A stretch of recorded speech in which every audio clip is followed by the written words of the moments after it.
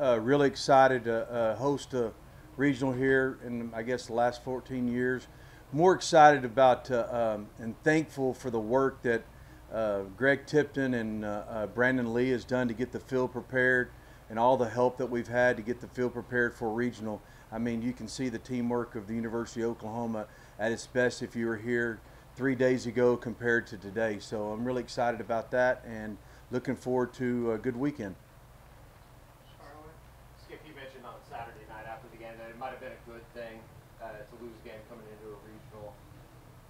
How have you seen the guys just bounce back just in terms of kind of a refocusing going into this week? I mean, it's been all hands on deck. They've been doing their routines every day since we've been back. So, I mean, I think they're focused and ready to go and get ready to play. It's no different than any other weekend. It's just a baseball game. It's 60 feet 6 inches and it's 90 feet bases, and you got to go out and have fun and get after it and play with an edge. Yeah, obviously the decision or what goes into deciding how to handle the pitching with Braden and Tyson, kind of figuring out that whole dynamic, what kind of goes into deciding how you want to approach that? Well, I looked at your Twitter, and that's how I decided to throw Kyson today. Since you said we're going to throw Kyson, so I was like, you know what, we'll gamble. I like to gamble a little bit, and we'll throw Kyson. I think he's good enough to go out and pitch, and we'll decide to do that. You know, I mean, he's one of our guys, and we'll throw him and see what happens. Skip, what's it been like to see that growth from Kyson over the year, transitioning from reliever to starter, and how much better he's continuing to get?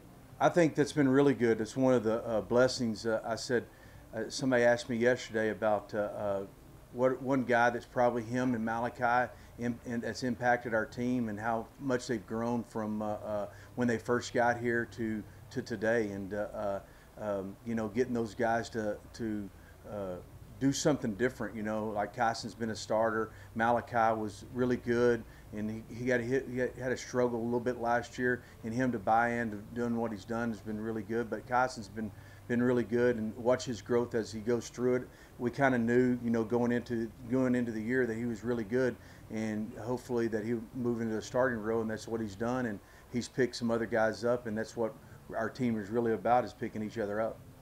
Easton, I know Scott's been behind the plate for a lot of Kyson starts, but just what have you seen kind of from that catching perspective, his growth? Kyson? Yeah. Yeah, Kyson, he's been obviously really good. Obviously started off as a reliever, but I mean, to able to plow away. I mean, there's been some outings where not necessarily gone his way, and he's just continued to plow and continue to just execute a pitch, and has ended up piecing together some really good starts for us.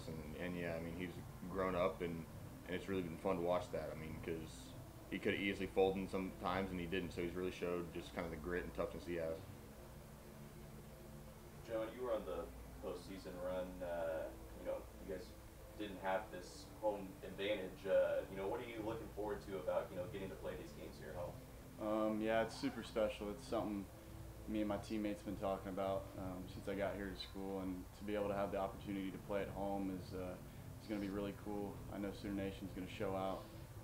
We've got high expectations for them, and you know, as a clubhouse and, you know, all the players and the staff, it means a lot to us to be able to play on our home ballpark for the first time in the postseason in 14 years. Skip, when you think about the 2022 team, you think about this team, is there a common thread in terms of either the way these guys have played throughout the season or just the mentality that they've had? Do you see anything that's kind of similar? I think the mentality is a lot alike. I think how they care about each other is a lot alike. I think there's a lot of similarities in that, but it's a different team. I mean, those guys, Spike's 3 years older, Jay Nick's 3 years older, Kenny's 3 years older, and those guys are, you know, they've been our leaders for most of the year. And so even some of the guys that were here that are in the bullpen, I think Carter Campbell, Atwood, Jet Lotus, and those guys been around it a lot. I think those guys will help those guys and experience it and understand what it means to be a team. I mean, you can have the best players in the world, if they don't have the right attitude, you're not ever going to be any good. I think these guys have the right attitude to keep playing, and no matter what happens this weekend, we've done some successful things. I mean, we get to have fun, we get after it, we play with an edge. That's a part of our culture. It's what we do. It's kind of what we talk about, the chaos culture, and so we're just going to go out and play, and whatever happens, happens. John, what maybe sticks out to you in that regard in terms of just some of the things that feel a little bit similar? think you got a group that loves to play the game and loves to play with each other again. That makes it a lot easier to perform well when guys are playing for the guy next to them and not for themselves. Skip always talks about playing with an edge, and I think that's something that 22 team brought, and that's something that this team is continuing to bring. So, we're similar in that aspects, and obviously pretty talented as well. So, I imagine the expectations, externally are a little bit different, now that you're hosting than back there in the 22 run. Yeah, I mean, obviously the expectation every year is to win the national championship. I think whether we're playing a regional on the road, like in Florida or Virginia last year, or whether we're here at home hosting, I don't think the expectation changes at all because we're trying to win a national championship at the end of the day. So. Spike, between you, Mather, Jay Watt, and Rob Mill, you guys have all made at least one great catch in the outfield. How has Reggie helped each of you develop into high caliber players out there? Yeah, I think just having a routine for defensive work in the outfield has been something that's been taught to us. And in high school or coming up, the outfielders don't really have those. You just go out there and catch your fly balls, your ground balls, and stuff. But doing the same things every day and paying attention to little details and stuff that make you better at those plays in the game, that helps a lot, and he's helped a lot with that. Skip, obviously a lot of familiarity with Oral Roberts. Just maybe what are some things from the first two games that you can kind of keep in mind or apply to tomorrow? They're an aggressive team. They know us well too. Some things that you have to look at. I think they're well coached. They got some guys that are coming back from an Omaha team, and it'll be a good game. And I mean, they're not going to just lay down. You don't want them to. You want them to play their best game. You want them to give you everything that you got, because that's what prepares you for the next game or moving on. Being that you guys face them in the midweek, I'm sure there might be some differences with pitching, getting to see like their weekend guys, and you kind of taking a look at that. And what do you think of what they've got?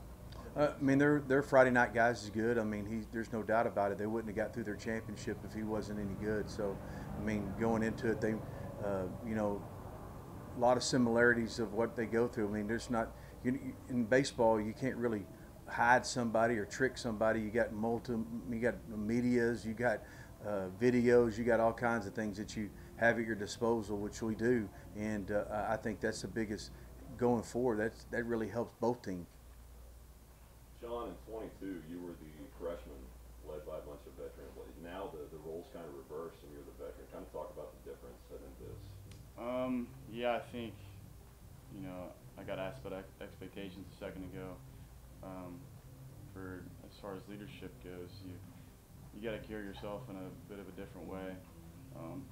Last year, dealt with some attitude issues and leadership problems, and this year being able to deal with adversity better and to carry yourself in a way that the younger guys can see and really follow. That's been really important, and I think making sure that they understand that at the end of the day, we're playing the same game that we played all year.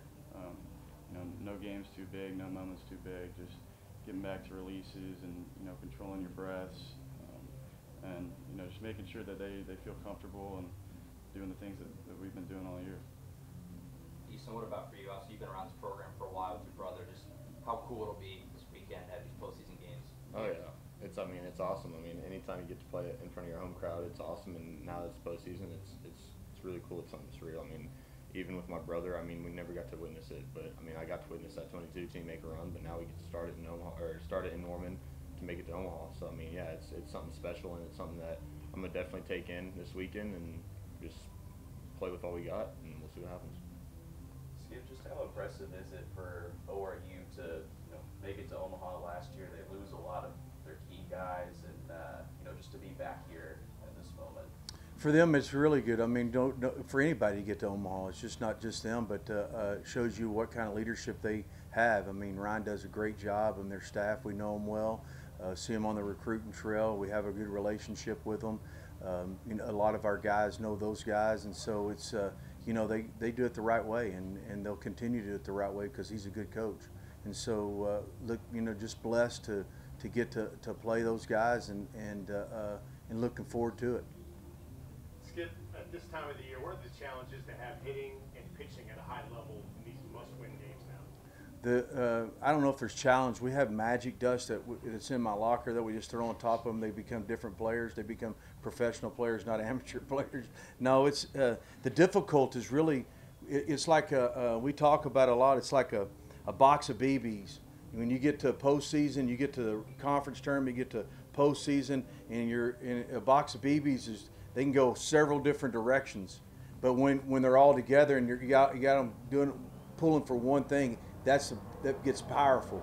And so I think that's been the biggest difference going in, is you have a lot of guys going different directions, and we do a good job of trying to keep those guys together and understanding what it really takes to move forward.